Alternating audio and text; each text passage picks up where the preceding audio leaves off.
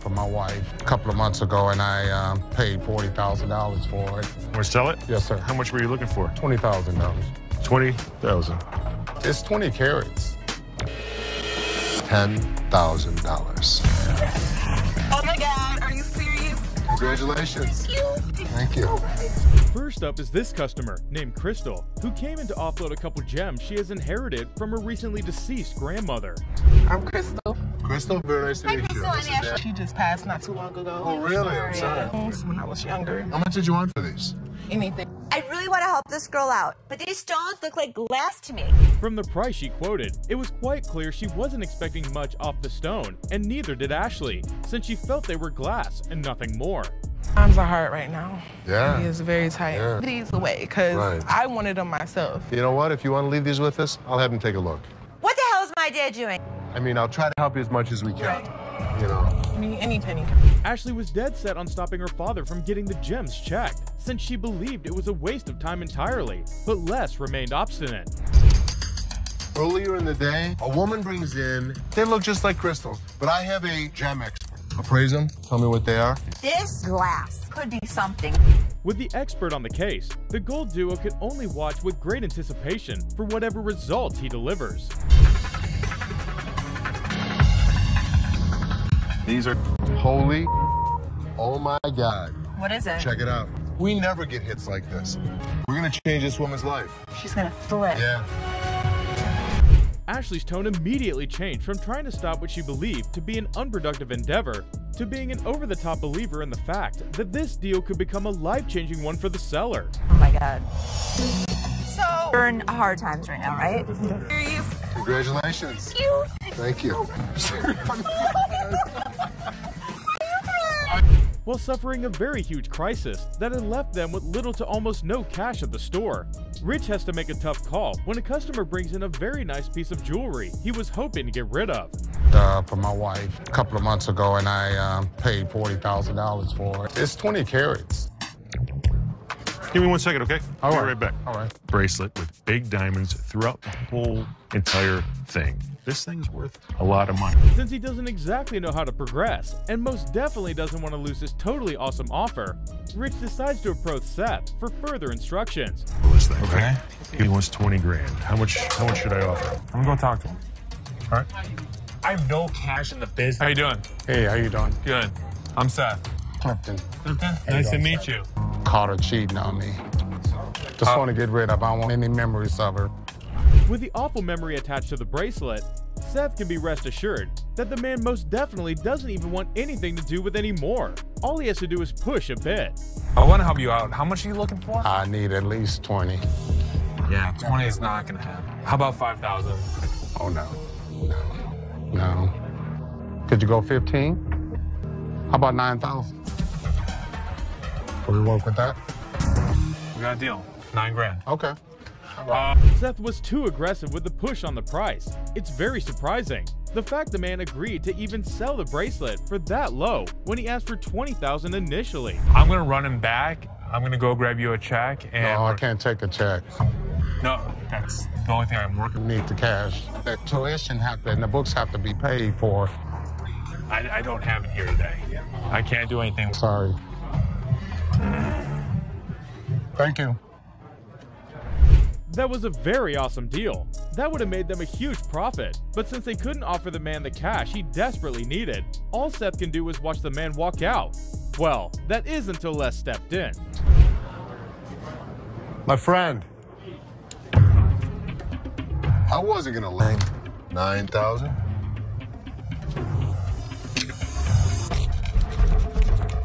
All right. Now we're talking. Perfect. Thank you so much. My Les. pleasure. Good luck. Thank you. Bye, buddy. It was quite surprising to see Les pull out that amount of money. When they had been fretting over the lack of their funds earlier, Seth couldn't help but want to ask questions. Seth would have lost a valuable piece that we could have made profit on. It's gonna be a lesson learned for him. There was no way I could let it go. You do it yourself, could you? You need my help now. I can admit it. I need your help. I f***ed up bad. You thought you knew it all, but you have a long way to go to sit in this chair. Remember that. Seth really did come in clutch, and Seth couldn't help but agree with that. But Les feels like it would have been the perfect way to instill the right lesson into his progeny in preparation for the future. How did you know I had cash problems? I always know what's happening in my store. And as you told me, you didn't know how to handle it. These kind of situations, you don't have to worry. We have enough money. I got us covered. I told my sister that I was in a little bit of a jam, and she ratted me out. There will be a time, and I am grooming you, but I'm not leaving. Deal with it. A customer walked into the store dressed in one of the most elaborate pieces of fabric ever. How can I help you? I need to sell this earring because my little red Corvette broke down. Oh, no kidding. Absolutely. Wow, imagine. For me? Sure. You know who I am, right? No. Who are you? You don't know who I am.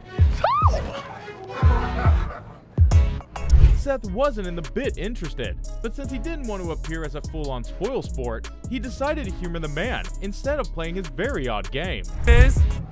It's your neighbor, isn't it? Prince, right? Prince, absolutely. Wow. Oh. This is wild. You like my... Where do you get that? I design all of my own clothes. Oh, so you make it yourself? Yep, I can make you one. No. Are your pants see-through? No. And you're watching it. Oh. No. The guy refused to catch the cue and decided to go all out by giving the duo a very good show, even if they clearly didn't want one. I need about 1,000. 1,000? I'm just asking for 1,000 just to get my limo. No. Imitation Prince, imitation earring. Is that right? That's right. The earring's not real. But I bet your wife didn't say that last night. Oh, now you're just... I'm done here. You are, exactly. You are done. You all have a good day. Take care, bud. Purple rain right up. Fake jewelry for a fake prince indeed. He wasted so much time already, there's no way they'd want him to continue further with that venture. Oh, here we not done. Oh, he's about to do something. He's about to do something. Ah, that's not okay.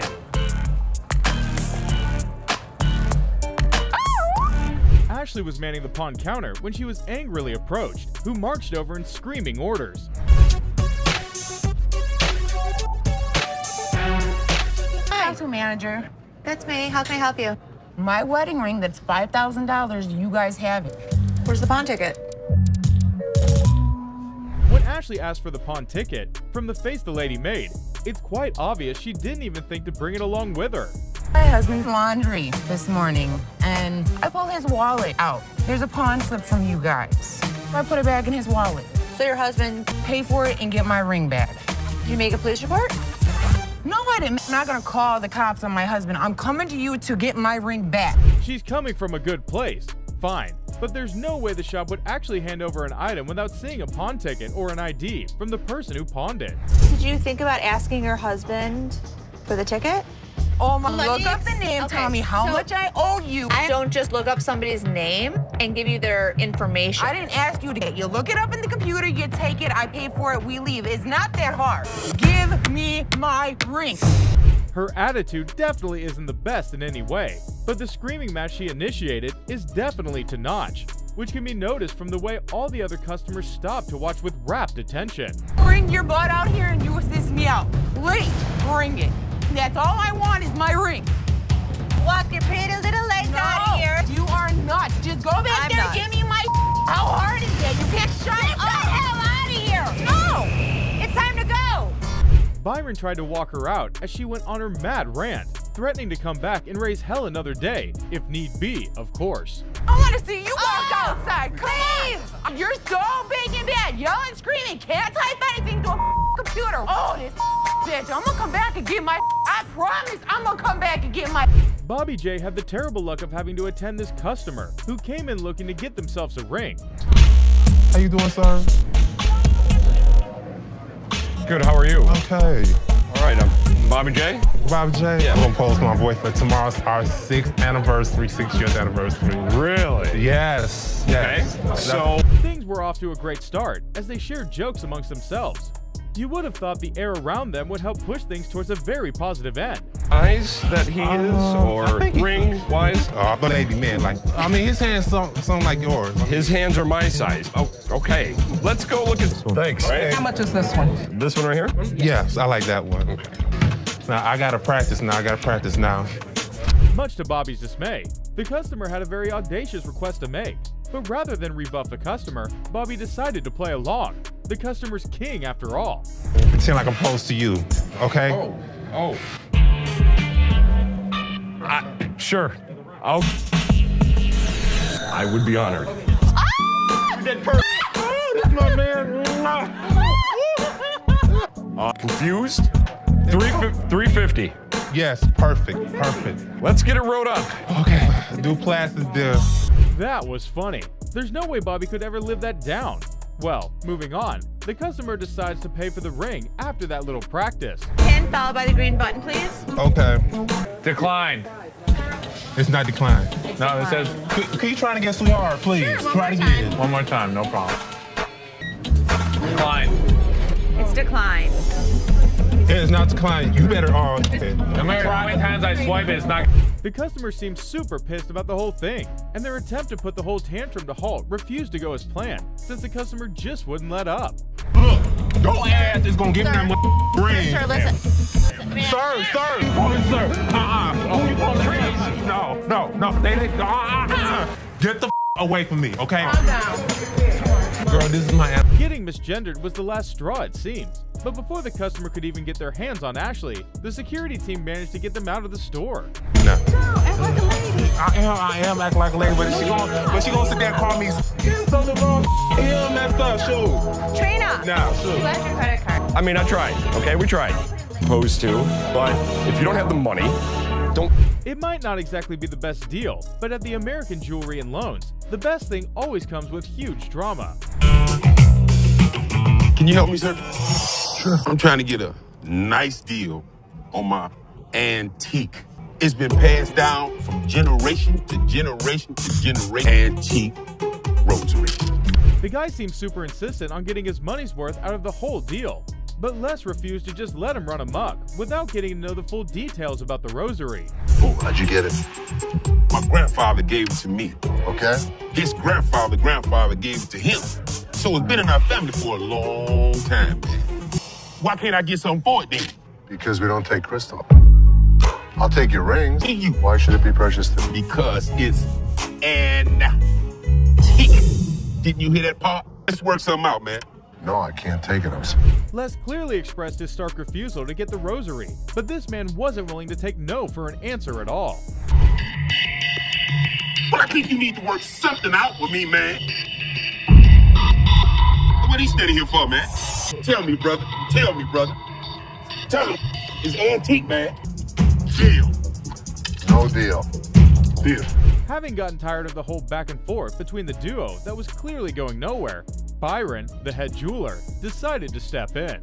How much you gonna give me for? I'm gonna start running way out the door. Hold on, man. Hold on. I can leave on my own. Hey, you could have gave me something. Give me the ring. I'll take the ring in pawn. Don't worry about it. In this episode, this customer was in the shop, hoping to get her hands on a ring to apparently celebrate her singledom.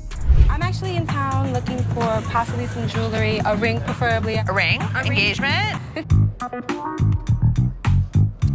This one is a princess cut center with 2 baguettes in this. You can take it down about $13.50. 13's kind of still high. Yeah. Ashley has been as helpful and totally cooperative as she could possibly be, but this woman decided to push her buttons. Cut the center with round diamonds on the side, set in 14 karat, and that one's $670. What did I pay for it? $450. 5. You just said $450. Well, if you're willing to go to 5, that means you're willing to go lower, right? With a huge sense of blatant entitlement, the woman kept on asking to have a man help her out instead, since she found Ashley, a woman herself, totally incompetent. I just want to see how serious you are. You're gonna give it to me for $425? Plus tax. In Michigan, I asked you how much you wanted for the ring. I gave you a price. $425 is what I want to pay, without tax. I want someone with a penis. I want a man now. That's what I want. Oh, that's the only people you deal with? Yeah, it is. Apart from how vulgar she was being already, Ashley couldn't take the insult she's had to suffer from the insufferable woman. So she drew the curtains to this deal to close and had her sent out of the store. How about you pay a man right now? He's a man. Crazy. Am I? You are. Jealous ass bitch. Wish you looked like. Don't touch me. Don't touch me. Just as their name suggests, the American Jewelry and Loan doesn't dabble in loans and pawns alone. Sometimes they make custom jewelry for interested customers. However, they made a huge mess while dealing with this customer. So does he want to take him to court? In that receipt? Here were these two women that were buying earrings. They didn't have the receipt. We couldn't find our receipt. I photocopied the envelope. Did you have the receipt today? You took it. Listen, stop yelling. Y'all didn't gave us no receipt. Rather than sort things out amicably, one of the women get pretty upset and decided the best option to take was to sic the police on them. We want the original copy. We have no problem with the owner letting us spend our money towards something store and not give us not even no receipt. But after I explained to him what was going on, then hung up. That didn't go as planned, and from the woman's facial expression, she clearly didn't expect that. But she would have if she'd taken the time to think deeply about it. If we had the cops coming every minute because somebody was upset, they might as well just park the car until they regain their senses and pick them up. Yeah, true. Maybe he did swing. But leave the man alone.